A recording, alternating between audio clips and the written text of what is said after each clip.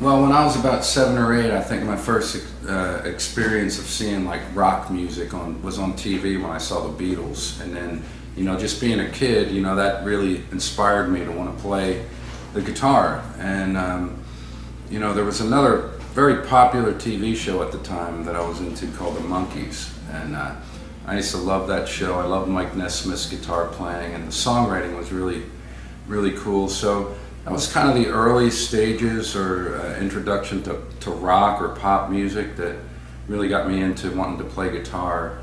So my mom bought me a little 3/4 size Harmony acoustic guitar, and she had a teacher that would come to the house, and I wanted to learn how to play songs, but he would not only teach me the guitar, but he taught me how to sing and play the songs together, which I think maybe was the early stages of me playing guitar and singing. It was like songwriting lessons and singing and playing guitar lessons more than guitar. The guitar instruction was very basic. So, I did that for a while, a number of years, and learned the basic chords. And remember when I got into maybe middle school, junior high is what we called it in Philadelphia. I started hearing a different sound from the Beatles or the Monkees, and it was like Led Zeppelin and Aerosmith. And once I heard that, and the Rolling Stones, I remember hearing Jumpin' Jack Flash and Brown Sugar, and that from that point on, and all through like my high school years, it's just that's all I wanted to do. I wanted to learn how to play electric guitar, and I bought an Ibanez electric guitar. Was one of my first Les Pauls. It was like a Les Paul copy. I earned the money for that myself, and the first Gibson that I got was like the golden ring for me. My mom bribed me to get out of school with this guitar that I saw in a local music shop, and it was a '78 Gibson Custom. And the deal was if I got my diploma, because I wanted to go join a touring band at that point, and I had some offers from just like cover bands, local cover bands, and I wanted to kind of just get on with the music thing. So she bribed me to stay in school, and so from that point, like most guitarists, pretty much self-taught on the electric, and I love Jimmy Page. And I just try to cop his riffs and learn how to do that vibrato and all that. And what I didn't realize, what I was learning how to do was play blues, because I didn't know what he was doing was called blues. And once I figured that out, I started to delve back into blues, so that became a big part of my background too.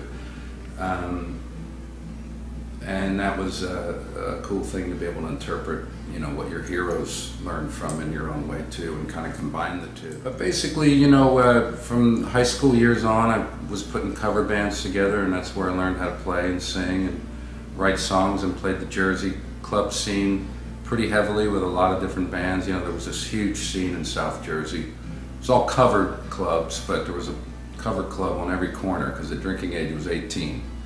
So they were packed nightly, and you would work 5 nights a week, 5 sets a night. And I started doing that when I was in high school. We got on a work-study program where I'd go home at noon and go to bed, and then go out to play clubs with cover bands until get home at 3 or 4 o'clock in the morning, and then drag myself to school the next day. So that was like my early wood shedding and cutting teeth.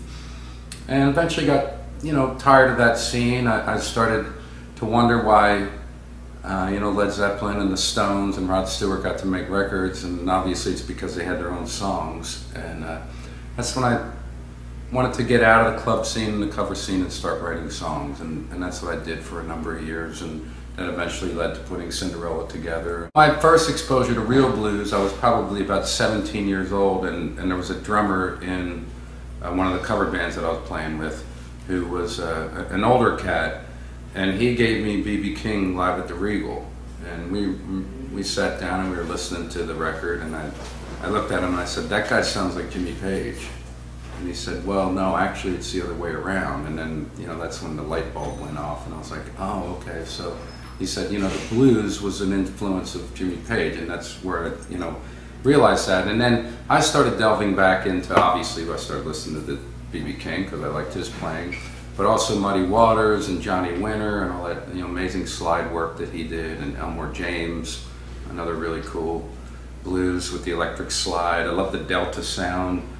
And even going as far back as the, you know, acoustic, very broken down Robert Johnson and Son House stuff, you know, I love. So, and I'm glad that he gave me that record, because I learned a lot from being able to go back and listen to and interpret and learn from what the people who inspired me did, you know, and I think it gives you a greater understanding of music. So when I got into rock after I heard the Stones, you know, at an early age and started playing electric guitar, you know, they became my heroes, and, you know, my friends and everyone, you know, that wanted to play an instrument wanted to emulate that. And, you know, I grew up on the music of the late 60s and the 70s, which is, you know, you're talking Janis Joplin and Rod Stewart and Bad Company and Free and Joe Walsh and the James Gang, and I could go on and on. The Eagles to Fleetwood Mac to Heart to Led Zeppelin to the Rolling Stones. It was an incredibly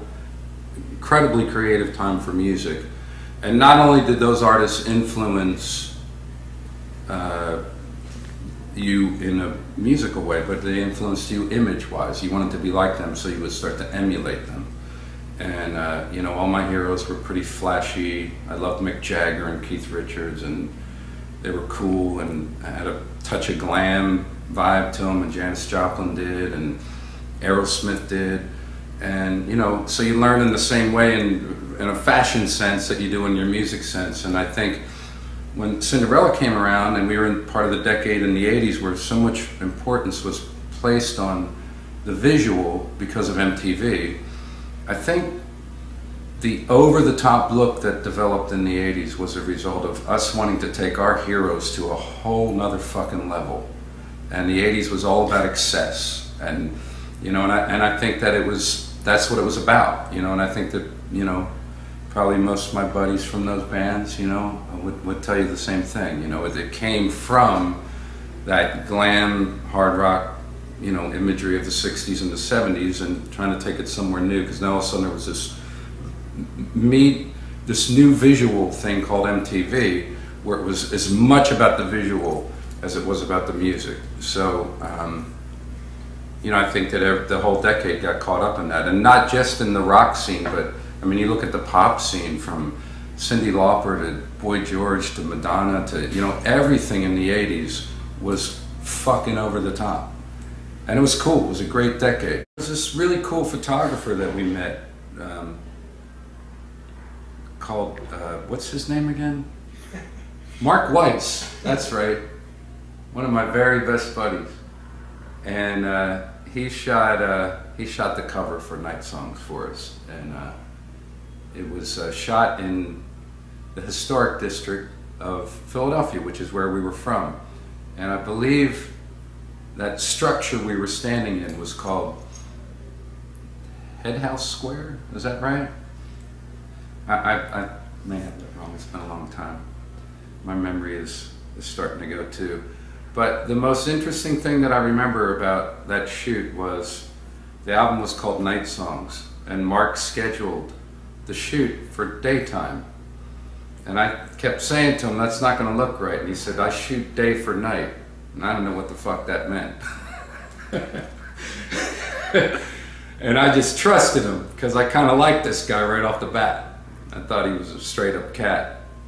And sure enough, when we got the pictures back, it looked like it was nighttime. So Mark Weiss is a fucking genius.